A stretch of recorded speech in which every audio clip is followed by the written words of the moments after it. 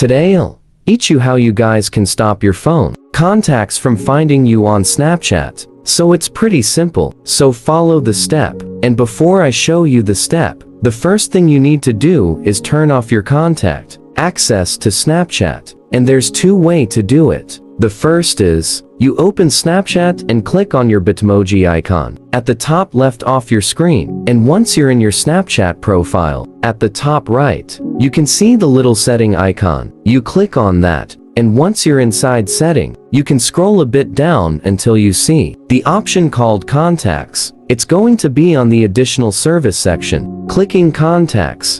And over here, what you can do is click and remove sync contacts from Snapchat. Click and confirm. Once that is done, your contact at the top will automatically be turned off. If it is not off, you can just turn it off yourself as well. Click and confirm, and it's going to be done. Just make sure that is off. Once that is off, close your Snapchat and then open your phone setting. From inside your phone setting, scroll all the way down at the bottom till you see Snapchat. Click on Snapchat, and over here at the top, the contact option. If it is on, then make sure it's off. After you do that, Snapchat will no longer have access to your contact, which means Snapchat will not be able to find your contacts on Snapchat, and Snapchat cannot also recommend your account to other people under your contacts. That's how we guys can do this. Hit the subscribe to our channel. See you guys in my next video.